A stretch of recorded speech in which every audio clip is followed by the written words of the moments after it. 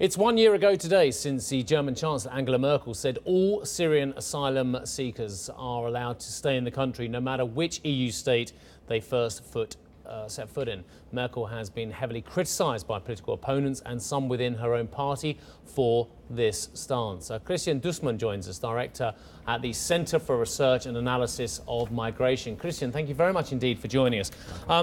You make three very pertinent points, or one pertinent point, and that is that this is typicalised by three key challenges. One, the huge inflows continue. Two, the dire economics of many European countries. And three, the regulations, especially regarding the Geneva Convention for refugees across European countries, are open to huge interpretation as well. To put it bluntly, it seems like an absolute mess based on these three factors. Well, it's a huge challenge for Europe. Europe has never faced inflows in a short amount of time of that magnitude. The institutions, as well as the various interpretations of the Geneva Convention, are not really up for that. And what we are seeing at the moment, I think, is a very necessary process of Europe to face and to, in the future, deal better with such refugee migration flows. And it is very likely that this has not been the last time we are challenged in this particular way. If we just look at the growth rates of populations in Africa and at the conflicts we will have in those countries in the future. There are two reasons why people very basically want to come to Europe. One is that they are refugees, they are political refugees, they are displaced, and the other is that they want an economic better future. I totally understand why they would want to come to Europe for both reasons as well, but it's the latter group which people are trying to draw a line against, and the former group trying to welcome. But have we got the ability in Europe to welcome those who are displaced by war, conflict, and are being pushed out of countries like Syria? Well, the courts are doing that. If we look at those who came and sought asylum in European countries between 2000 and 2015, only about 10% of those applications have been approved as asylum claims under the Geneva Convention.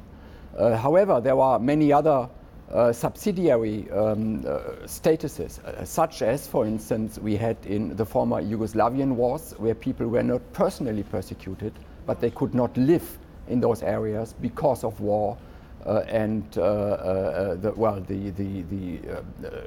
problems which come with that. In the case of Syria, it is very similar. So not all of those who come to Europe are personally persecuted, but the war itself is making it impossible for them to securely live in their country. So not just the Geneva Convention, but also subsidiary regulations are helping these people at the moment to stay in Europe until that conflict is hopefully very soon resolved. I read an alarming story yesterday about Iraq, and that Shiite militias in Iraq detained, tortured and abused far more Sunni civilians during the American-backed capture of Fallujah back in June than what many had thought and what went through in official reports.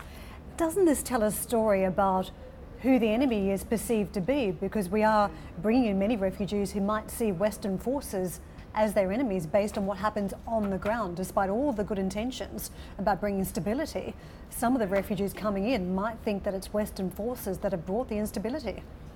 Well, I mean, so there is a lot of interpretation. What are the particular reasons for which particular individuals may come to the European Union? But the fact is that in vast parts of Syria, it is very difficult for people to have a life which is dignified and secure. So the reason why we see more than 1 million Syrian refugees only last year coming to Europe is certainly not that they have ideological differences which makes them leave their country, but that them and their families are under severe threat in the circumstances which we find in these countries. And under the Geneva Convention, European countries, which are all signatories, have the duty to deal with this issue, and that is what we are seeing at the moment. Of course, the challenges are tremendous given the huge numbers we are seeing, and the challenges are very unique for Europe. It has never happened to the extent we are seeing it at the moment. Andrew, come in. And can I just ask, from the report you say that there's still very solid support for the policies being carried out by Mrs. Merkel. What do you see as the profile as we're seeing? There is more political pressure. There's more discussion from the neighbours and also within the country. And do you see that support being able to be maintained to this level as we look forward, as there is more angst and I'm afraid some of the terrorist attacks increase and so change some of the popular expectations? Sure, Sorry, just before you answer that, I just want to let our viewers know they're looking at a live shot of in Ankara, and this is where the Vice President Joe Biden has just touched down on Air Force 2, and you can see the conversations that are taking place on the ground. Of course, the very conversation we're having will be front and centre about security in the region. If you can come back to the comment. Sure. I mean, the situation at the moment is very complex. That is very different to the refugee crisis we have seen during the Balkan Wars, where Europe was much more in charge. And finally, the resolve on the side of the Western allies actually solved that conflict. At the moment, that is not the case. We don't really know how the future of Syria will look like. There were too many actors involved.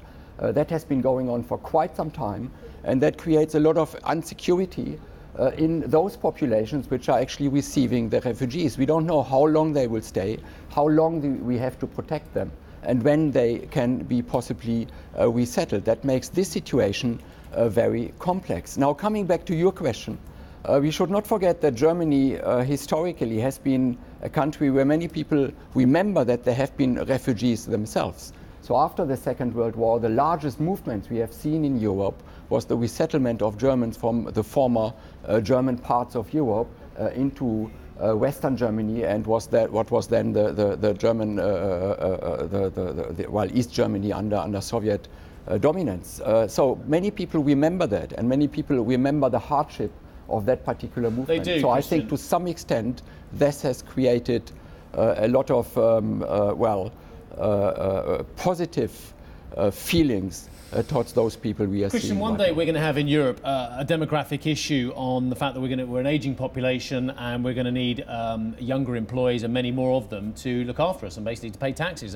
At the moment, that's not the case. We have a 10.1% unemployment rate across Europe, which you referred to when you said about the dire economic conditions as well. Is the timing just not right for Europe to have a large influx of North African and Middle Eastern refugees at the moment, and it just doesn't work for Europe at this moment in time, bearing our economic situation is dire?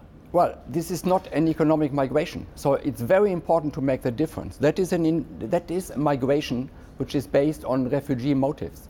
So many people may have economic motives, and the courts will clarify that. But a large part of these people are coming from regions which are under very severe military threat and conflict. So this is not a migration which we have chosen to happen. This is a migration which has happened because of the conflicts in the Middle East. Now, coming back to the economic circumstances you were describing, that may be the case for Europe overall. However, just this morning it was in the news that Germany has again had an economic surplus. So Germany itself is in a very strong economic position, which very likely helps Angela Merkel to push through this particular policy of her. But we nevertheless always have to make a very strong distinction between refugee migration, and we as European signatories of the Geneva Convention are obliged to deal with those people under the convention, and economic migration. Christian, we're going to leave it This there. is not an economic migration in the way it is caused by military conflict. I get the message. It's a very firm message coming from you. Thank you very much indeed for joining us today. Christian Dustmann, who is the director of at the Centre for Research and Analysis of Migration. The acronym is CREAM. Right.